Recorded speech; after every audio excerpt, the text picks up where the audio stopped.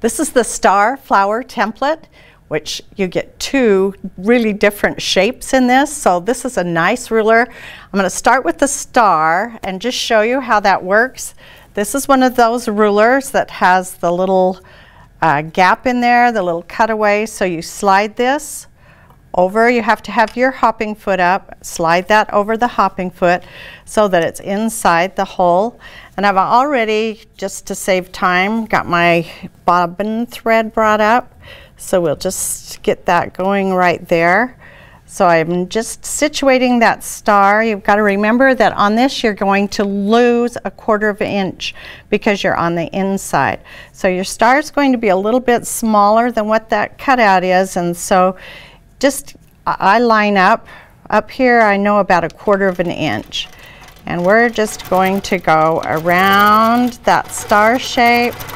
And I'm just holding on to a couple of these petals. That works really nice to hold on to those. And there's my first star.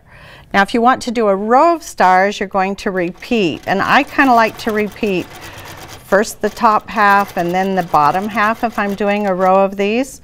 So once I've done the top, I'm just going to slide this over so that the other point of the star is in. And I can just do another one, and I can do a whole border of stars, or same thing, then this time I would just go around the bottom, and then I can just continue on that. Ooh, there we go. All right, and we'll do one more. This time up to the top, out to the side. It's pretty forgiving. Since it's such a small space, a small star, you're pretty accurate in your stitching and your points are sharp, so it looks really nice. I've also used this in a sashing, and I just did some echoing. You can do the same thing. You can just echo. It's sort of the same shape.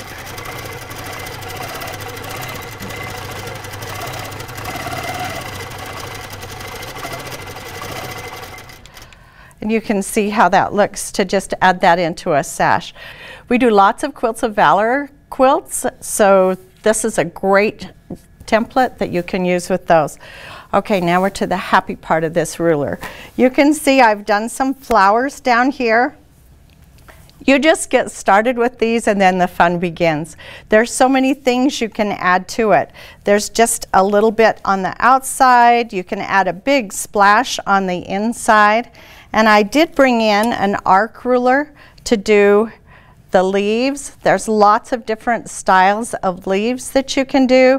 You've got your circle rulers. You can add lots of centers to this. You can just have a lot of fun with this ruler. So this is one I've been waiting for. I've used this in some other quilts, and I had to make a template with cardboard, so I'm very excited to have this one. I'm just going to advance the fabric and then we'll demonstrate this ruler. All right, to just stitch the flower part of this template, we're just going to go around the outside, and I again like to have my thread pulled up. I like a locking stitch and just everything in position, and then bring in my ruler. So I love that I have these petals that I can hold on to, and on those curves you need to hug them, and just if you can move your fingers around so that you are securing the ruler. And we always have those places where you have to reposition, so I'm just going to lay my hand down there and go around. Anytime I feel that sort of shift a little bit, I'll just reposition. And I do have a little bit of handy grip on this ruler. I like on my curves that I just have a little bit so that I can keep it still. So I just have a little bit. So I've just gone around the outside. You can see on this one that I did an echo, and I just did that with adding the echo foot to the frame. Now comes the fun part. If I was doing an edge to edge with this, I would love to just place my flowers where I want them, but there's a lot of different options you can do for this center. There's this one.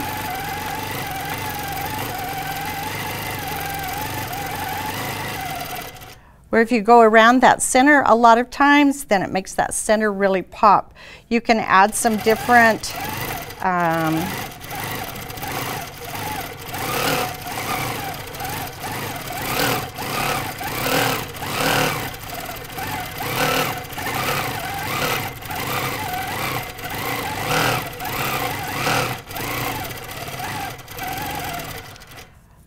there we go.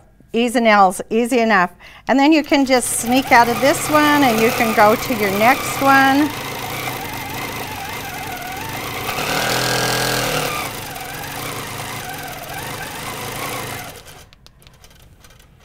Okay, let's just look at some of these different flowers that I've done. Here's just a little like clamshell around the outside, but look at this splash in the center. And I did not center that and leave it, it just kind of comes out of there, a big splash. This one has your different size circle rulers that you can get those round in there and then just come out from the center with some sharp spikes. Where this one has some softer kind of loops in there and maybe some straight ones. And then there's so many varieties of your different kinds of leaves that you can add to it. Lots of different ideas to add to the outside of your flowers. So I have some quilts that I want to show you, different ways that these have been used. So this one first is a star, and you can see how I just kind of put those inside of there so they look like, and I just echoed in there. They go with the theme of the quilt. That's one of those veterans quilts, kind of quilts of valor. And the next one, this one is a whole flower, and you can see where I had that center and then it makes it pop. You just go around that a whole bunch of times. But if you look down here, you can see the ones that are just a half a flower here and a half a flower there. So if you don't have room on your quilt or in your border or whatever to do the whole flower, I really like how that's just tucked in there. Okay, so this quilt was done before I had the template. This is one of those that I had to use the cardboard template. Now we have this great star flower template to finish our quilts. This is just a ruler that makes you happy. There's just so many fun things to do with it. I think you're really going to like it.